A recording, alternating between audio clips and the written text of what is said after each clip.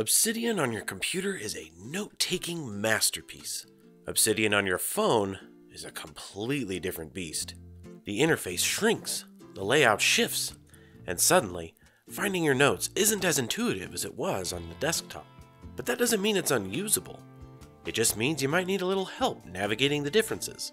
I'm going to show you everything you need to know to take your knowledge base on the go, along with some issues you'll likely run into, and share my recommendations for getting the most out of the Obsidian mobile app. The first thing you'll need is to get your notes syncing between your computer and your phone. For Apple users, the easiest native method is to create a vault directly in iCloud Drive. When you first open the app, make sure you choose the Create a Vault in iCloud option. If you have an existing vault, you'll need to manually locate your Obsidian folder in your iCloud Drive, and then simply drag your existing vault folder right into it. For Android users, my top recommendation is using Obsidian Sync. While I haven't used it personally, it is widely considered the most seamless and headache-free solution.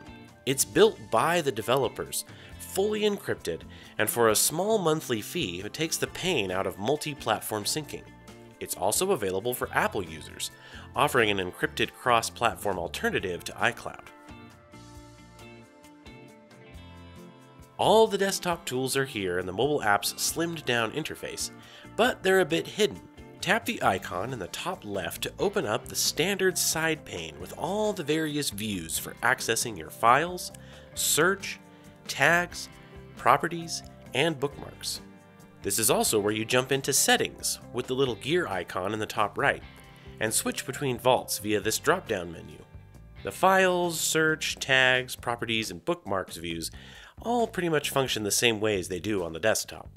Taking a look at the top toolbar, you've got your Opened Notes title in the center.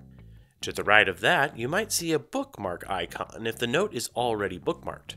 Tap it to edit or remove the bookmark. Next, the little pair of glasses you see here toggles reading mode. Tapping it turns it into a pen icon. When you tap the pen icon, you get toggled back to edit mode. Finally, the three dots in the corner open the Notes Options menu. This is the equivalent of right-clicking a Notes tab on desktop. The bottom toolbar houses several options for navigation. Starting from the right, the hamburger menu icon opens the ribbon menu normally found on the left of Obsidian on your computer. This is where you find icons for Graph View, Quick Switcher, and any other third-party plugins you have installed. To the left of the ribbon menu is your Tabs menu, marked by a square showing your current tab count. Tapping this square expands the menu, letting you switch between or close open tabs. Right next to that is the plus icon, which opens a brand new tab when tapped. The magnifying glass is your quick switcher. This is the fastest way to jump to any existing note in your vault or create a brand new one. Finally, on the far left, you have your navigation arrows to quickly jump back and forth between previous or next notes within your current tab. Markdown isn't always mobile-friendly to type. Luckily, the developers thought of this and provided you with a customizable Markdown toolbar. When you enter edit mode, this small row of buttons appears just above your keyboard. There are shortcuts here for common Markdown syntax like headings, bold, italics, links, bullet lists, tasks, code blocks, and much more. You can choose which shortcuts appear in this menu by going to Settings. This is super useful if you only use a subset of these options, allowing you to tailor the mobile typing experience to your needs. The mobile version of Obsidian is not without its friction points. There are two major features that are more difficult than others to use on a small screen. First off, Canvas. While you can view a Canvas note perfectly fine, trying to edit or create one can be a tad frustrating. It's hard to resize cards, and it's constantly confusing your taps. It can be difficult to get it to know whether you want to enter edit mode or want to move the card. I recommend you limit your Canvas use to read only on your phone, and save all major design work for the desktop.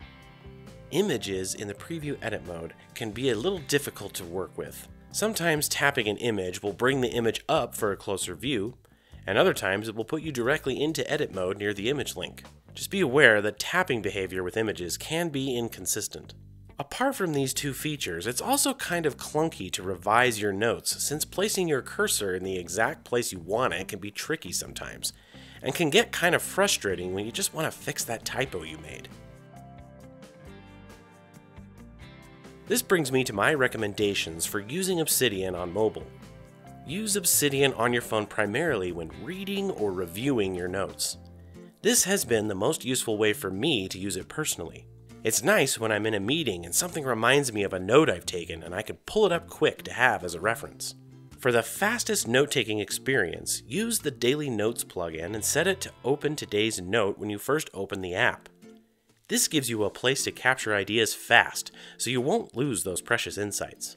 Now, this video is most useful to you if you're already familiar with Obsidian on desktop. If you're still looking to learn the basics of Obsidian, you can check out my Ultimate Obsidian for Beginners guide next.